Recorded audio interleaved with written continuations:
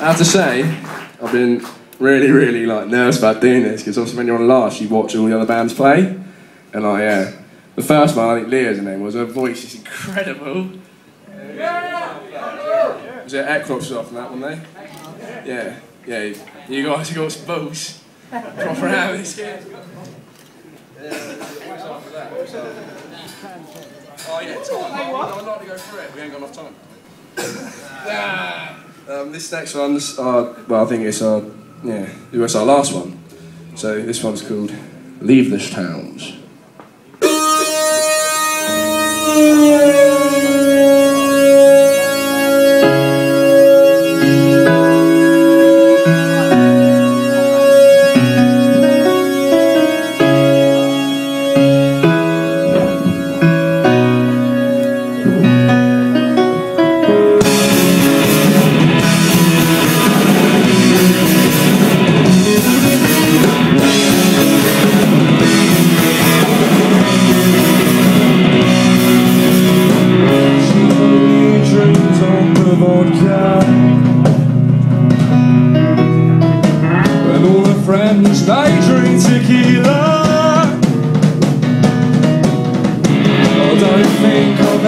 Seen a song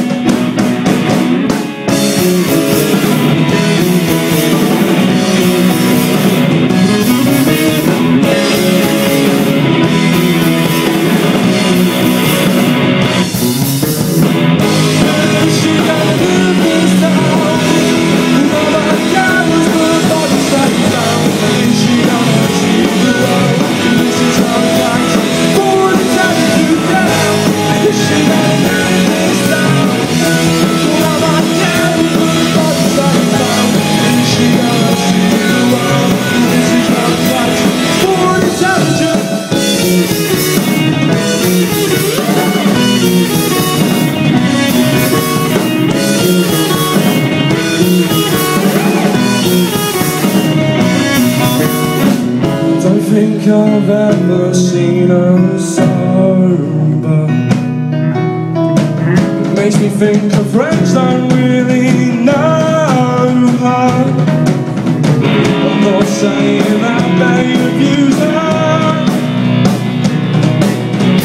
I'm not saying they're the ones who use her.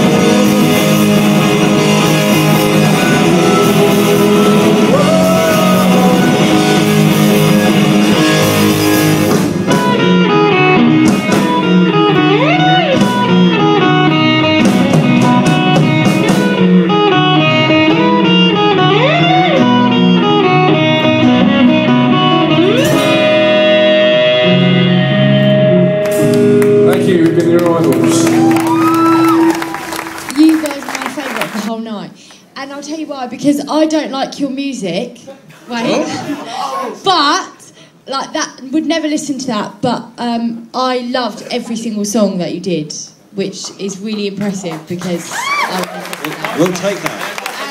That's good. This isn't an insult either, but I thought out of everyone tonight, you were the most commercial in the sense that I could see you at Benicassim, I could see you on Radio 1. I could see you doing like big venue gigs and people jumping around and dancing. Like I didn't notice that you were students. Like I was really impressed. Your Squirrel song was my favourite,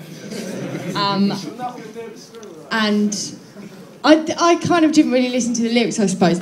But you've got like mad skills on that guitar. I didn't really appreciate how hard it is, but with all the like going up and down, and I don't really understand guitars, but I thought overall you were my favourite, and I think that you will go very far.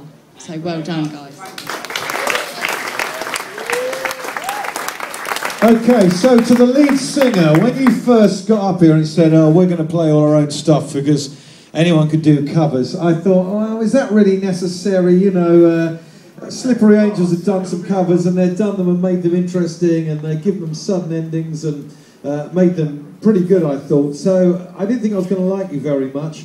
And then I thought, well, rock and roll is 60, the Beatles are 50, and all the good songs have been written by now. There's only so many musical notes and bars, all the good songs have been written. And then you came on stage and you were absolutely brilliant. You were super tight. You've got the face of a million selling artists. The lead singer guy. I could see you on the front of Mojo magazine, no trouble at all. I could imagine hearing you on Radio 1, and I thought you guys were brilliant. So in my book, you've knocked Slippery Angels into second place, and I can't imagine anybody coming on tomorrow night to get anywhere near you. There's a band out called The Stripes from Ireland. I don't know if anyone here is aware of them. Someone pointed them out to me on YouTube about a year ago, and they've been signed up by Elton John's Rocket label. And Paul Weller and all of that are into The Stripes. And I'm trying to book them for a gig, actually. And if I can't get them, I'm going to use you guys, because you were fantastic.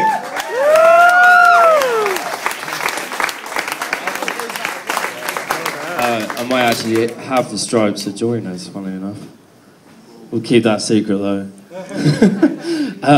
Anyway, I haven't really written anything down, because I don't really have anything to critique in a bad way. I'm assuming you've done shows before. Yeah, we have gigged, yeah. Yeah, so like, where have you played? Well, I think what was the most recent one? We've done, I think we did Wedge of Dreams to the Milk. Done that a couple of times. We've done Join It. We've done your venue a couple of times. Yeah, so yeah, that's probably why I know your name. Because there's, not to be biased, but there's another band in the States called The Arrivals, who are my favourite band. Chicago, from Chicago. Yeah. But you guys are really solid as well. Yeah. It's probably why I know your music, because I've listened to it. I was like, well, I swear I know these songs. But it was really good, really tight. I have nothing bad to say about it at all. It obviously had that mod about it, like Jam, bit of the Arctics in there. Literally a perfect band for joiners, like something like I've like the book club coming up, so you work perfectly on that. Talking about that one too. So, but then the best thing was obviously it was kind of very jammy and Arctics, very indie mod stuff. But then you had modern breakdowns, if that makes sense, like the way your songs were structured, and that actually made you guys your songs and not, kind of the same genre. Thank you very much. But, I don't really have anything to say apart from that you're already a band, so there's nowhere else to do apart from start touring and get bigger, and that's it. So, good luck. Cheers, mate. Thank you very much. Well done. Right, I'm gonna say a line from a lyric, and I want someone to tell me who the band is. You won't all remember this. Whatever happened to all the heroes? Stranglers. There you go, the Stranglers. I could hear the Stranglers in some of what you did. I know they're a bit old school, but that synth going on there kind of worked really well. So if you haven't got the Stranglers albums out, have a listen, because I think that might just give you some more ideas as well. But I thought, really tight. It's brave to come out and do all originals as well and make them work, which is the thing. And you guys did that. For me, I'd like to see a little bit more movement from the rest of the band, but it kind of works, I think. You get this, it always has worked in the past where certain musicians can kind of stand there and not really do a lot, and they get away with it. But, it worked, and everybody's given you a really positive response also. So well done for that. Well done. It's been a cracking gig, to be honest. Let's give him a round of applause once again. I'm going to do 2 minutes of some stand-up, and then we're going to close. I went to Tesco's about 2 weeks ago. I'm going to make it 5 minutes. We'll miss you. You are? Where do you live? No. It's 10 quid on the train. I can't get back. There's a car. You have a car? What car do you have? I had a smart car once. It was like driving a Dyson Hoover. But it's an excuse not to take your nan out. So, sort of win. I went to Tesco's with my mother about 3 weeks ago. We were wandering down, just picking up some stuff. Our trolley was getting quite full, And I'd been in the shop for an hour with my mother. And I went down the freezer aisle, and there was a woman there looking for a big turkey for Easter. She was picking one up, putting him back down, picking one up. And she clocks the freezer stacker, who doesn't look the sharpest knife in the drawer. And she said, "Do these turkeys get any bigger?" He goes, "No, they're dead." I was on the train coming up to Southampton yesterday. And the train was quite busy, And the woman said to me, "Teas, coffees, or any light refreshments?" I said, "I'd like a black coffee, please." She said, "With milk." But I go home to see my nan a lot. My nan's quite good. She doesn't get me. I get her, but she doesn't get me. She's a bit deaf. We get our words muddled up. My phone went off in her front room about a month ago, and the song of my theme tune is "Taken to the Hospital" by The Prodigy. Do people know that song? Yeah. And she was, it's a bit of a hell music, isn't it? I said, "Oh, it's the Prodigy," and she went, "It's a funny name to call a band, Porridge." So she said.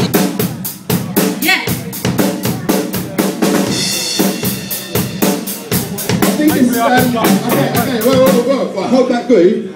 I think I can feel a bit of a rap as well. So where's Nick, who was doing the rapping earlier on? Just get back to the Where's Nick, who's doing the